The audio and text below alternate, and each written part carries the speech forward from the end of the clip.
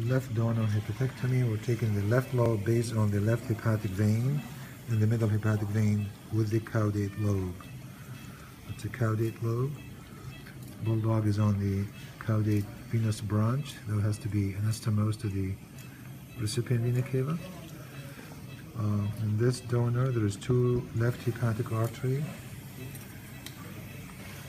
This is one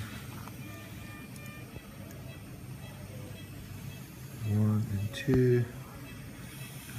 Left portal vein right there, and left hepatic duct, which is divided at this point.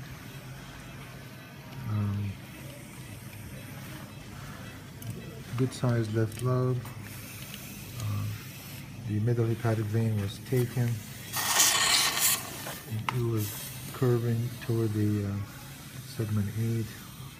So at this level, this is vena cava. This is the confluence of the left and middle hepatic vein, which is right there.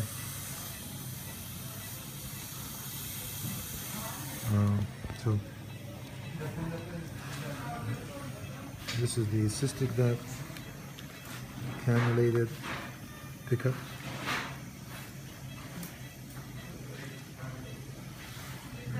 That's the hepatic artery, right hepatic artery.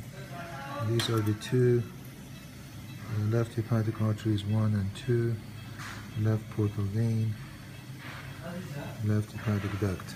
Right, good. Come this side also. You turn it off? No, off. Yeah, push it.